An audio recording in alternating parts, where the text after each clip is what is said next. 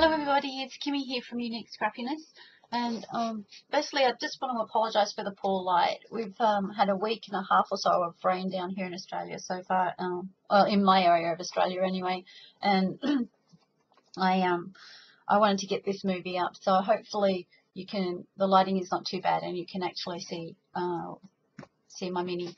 So today I wanted to share with you a little mini that I've made from a paper collection that I've got down here in Australia called Millies Garden.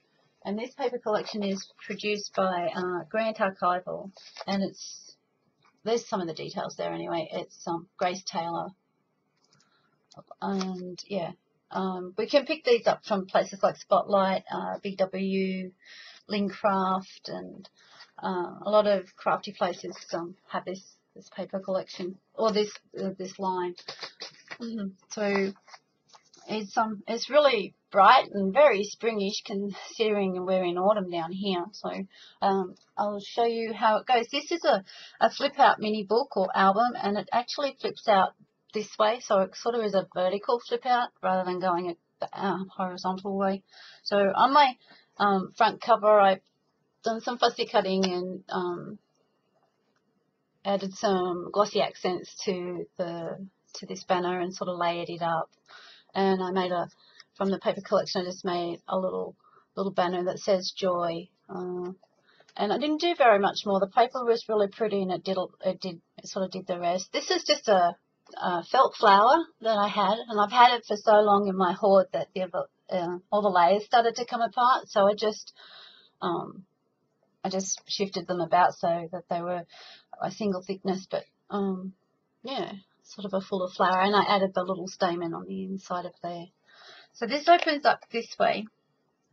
I'm sorry if I sound really nervous. I'm still not used to doing these YouTube movies. A few months out of it, and I've really lost all nerve. So here, on the inside of the flap, or the front flap, I've created a pocket and put two rather large photo mats in, and those are both double-sided. And then with one of my Sizzix dies, I created just a little envelope and then put a little tag in. And I've cut out a lot of the words and stuff from the paper collection. I don't think that's... And this is from the front cover. I used a tiny little square from the front cover. And again, I've put a life well lived, and that's from the word sheet that came with the paper pad. And then I just layered it up with some glossy accents and glittered a few of the dots or pods on here. And then I've really raised those up, but I don't think that the camera will quite catch how high they are. And then it flips out like this. So I'm not sure if you're going to be able to see it all. If I pull it up this way, you'll see the bottom flap. These words are from a big sheet in the collection that has all the words all over them. I just fussy cut some of them out to use within the album. So I made a gatefold section here.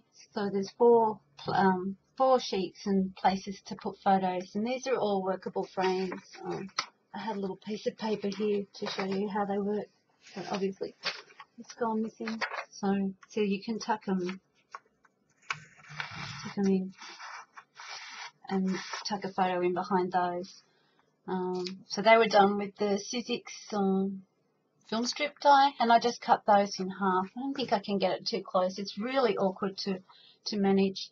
That one flips out that way, and on this side I have a little doily cut frame that I used by Cricut, and I cut that out, and then just a little tag that says sometimes fate and your dreams can collide, and then a place for a photo or maybe some more journaling, and that just tucks down into that corner there. On this side there's a place for a photo here, and then two little photo mats here, and they're blank on the other side so that you can journal on those, and they tuck into the belly band there. And I've just cut up some doilies, some more of the felt flowers that I've pulled apart and layered up. And then this one opens out this way, so now it's getting quite wide. And this is my stamp combos physics die, and those are both workable frames. And I fussy cut some of the flowers from the actual paper collection as well, and some more words from the big word sheet.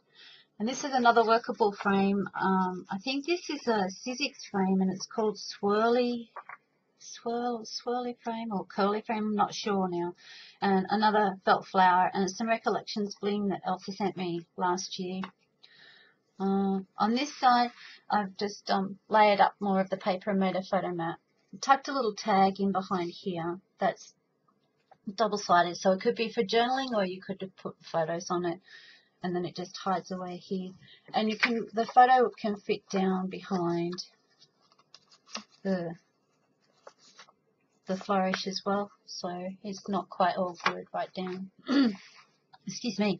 On this side, I've cut a Polaroid frame out on my Cricut, and hopefully it's workable. I hope that I didn't glue it down wrong.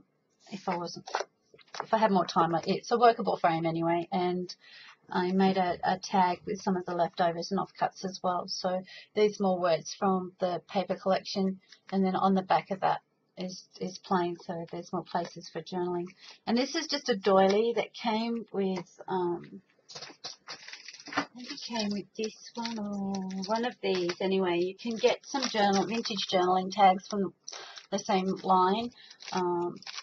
So I picked up a couple of packets of those, and I also picked up this one here. What has come from this one here? Journal tags as well. And I also got the sticker book, and I cut it up and used some of the stickers as well from here. And they're all vintage as well. So then this one, I'll tuck these. This one opens out this way, and this is one of the stickers that I fussy cut so that it I could use it to make a sort of a corner pocket, and I've tucked in 2 tags here. So this is sort of from the collection as well, and then this one just is you and me, and a place for a photo there. So they tuck in behind here. And then just another pocket with some lace, some seam binding. That's some more paper flowers that I've cut out on the Cricut and used coordinating papers from the same company. And then these are just some place sort of for journaling or photo, and a double-sided photo mat there. They tuck in behind here. So now I just have to get the pockets right, so that one goes that way, that way, that way, that way. And then on the last panel, I have like a little flip book, and I've used my Zutta Bind It All to bind it, and then attached it to the back. So it's getting a bit tricky. So Oh What a Joy comes from the big word sheet, and then I made a pocket here, and I put in a little journaling card. The back is blank for more journaling or a photo, and a place for a photo there, and it just tucks into a little pocket that I've made here with Oh Happy Days written on it, and that's another flower that I've cut out on the Cricut. And then you flip it up, and then on this side I have another, I guess you call it a belly band, is going this way, with some more of my felt flowers and some bling and ribbon. And then this is just a little booklet that I've made, and this is from the paper pad, and I added just a little bit of glossy accents to those to give them a bit of texture. And then on the inside is some photo mats, and I just used a border punch. It shows a border punch just along there. I've inked all the edges with Tim Holtz walnut stain. I tried to do it as lightly as possible so that it wasn't too dark, and sort of blended all the papers in together. So then this one is another belly band with lace and ribbon, and this is another one of the stickers, and I've layered it up with glossy accents, but you can't quite see. Oh, yep, there we are. It's all shiny and glittery. And then I've just made a photo mat that tucks in behind there. And then you lift this one up here, and I've made a corner pocket with a flower, and this is from the paper collection.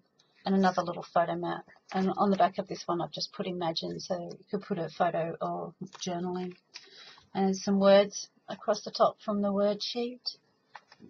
This is some leftovers from the front where I fussy cut all the different elements out, and it was so pretty that I didn't really want to do too much or cover it up too much, so I've just made this little pocket here and a little photo mat slice inside there. And along the bottom there is a place for journaling. It's got places for details and stuff there. And the word memories comes from this word sheet again. And then on this one here I have, this is from, it's the same as the front panel, sorry, and I've just left this one plain this time. I just added some more of my homemade flowers and a date for the photo, and a photo can fit down behind the flower. But, yeah, I just didn't want to cover up the paper. It was really pretty.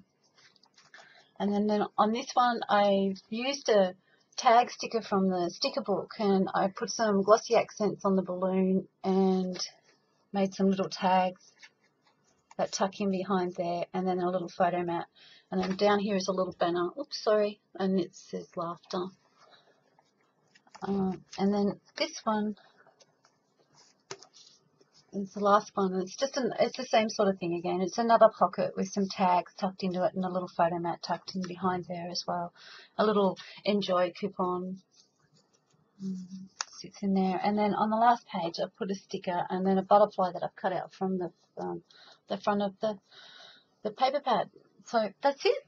I've tried to use all of the papers and stickers and that I could get with the collection, and I've cut out all my flowers and things from the coordinating prints as well. So that's my mini. So thanks for watching, and I'll be back again soon. Bye.